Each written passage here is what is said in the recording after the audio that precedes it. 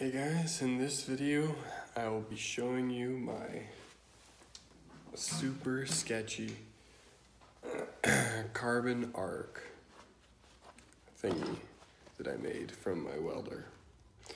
So I have two carbon rods here. One is connected to the tip of my MIG welder and the other is connected to the ground. And when I touch them together, they should create an arc. This one's a new one, this is an old rod. But yeah, let's get to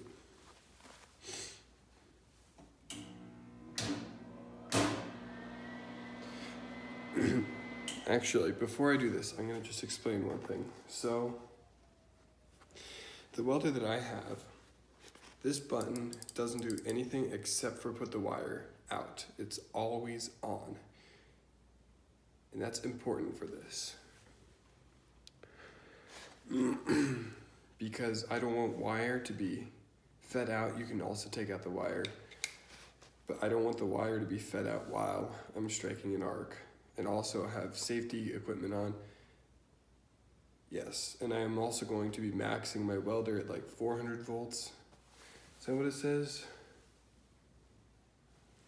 I think I tested with the multimeter once, but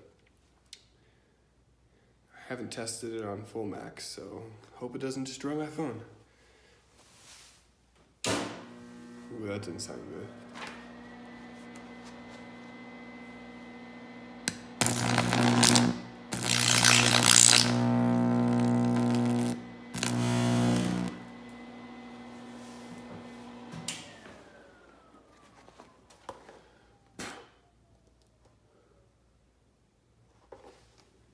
Crap. Now it's smoking really bad. Aha, water.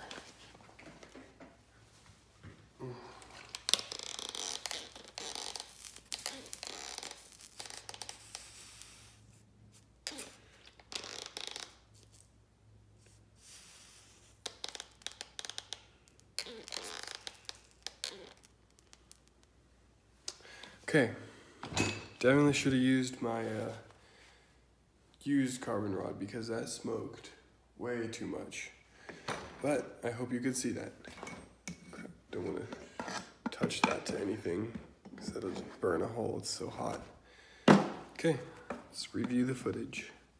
Or I'm going to do that.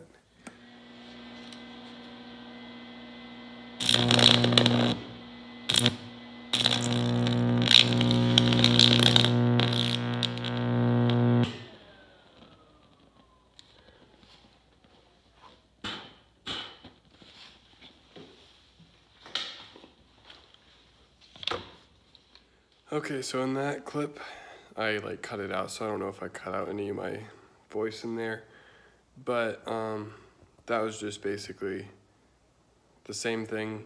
You could see the arc, and I think it looked the same as wearing this because it's just I have this little glass piece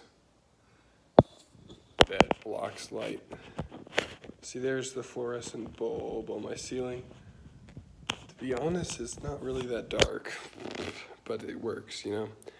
And it's what came with my welder. I never used it, but yeah, so I've also got these, but they're not dark for crap. See, you can, not really, hold on.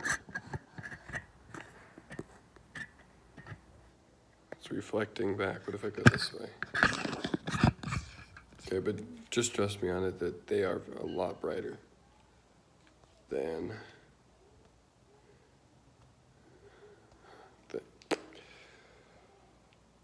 they let in more light. Okay, I'm gonna close my garage door because I used it to vent the air, but yeah. Oh, now I should be studying for my AP exams and my other crap. I gotta be doing math tests and stuff. And then I have finals in each of my classes. So, but yeah, this is just a concept of something I can get that's super hot. I've tried melting aluminum, no problem. Do you see this? Hole right through it. So you can see that's definitely melted. A blowtorch wouldn't do that. Where did that thing go? Ah, this is another piece. I know, front camera, it's like awful. I'll switch. As you can see here, it is starting to rust because it's got red hot, but I used the arc reactor, well, I guess I can call it that, the carbon arc, to melt this nut, steel nut. Literally just melted it right to the metal. A lot of holes in it because it was bubbling and I didn't have any like flux. I don't know what you use on steel. And I certainly wasn't expecting it to go like that. This was a nut, so there used to be a middle and it used to be hexagon shape. So you can kind of see by this top side. But yeah.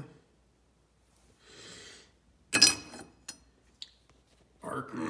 So thanks to the 2 people who watched this video. I'll probably upload the little 2-second clip of the arc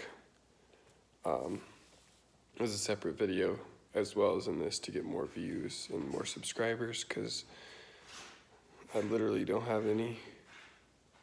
But yeah, if you're watching this and if you make it here, thanks for watching.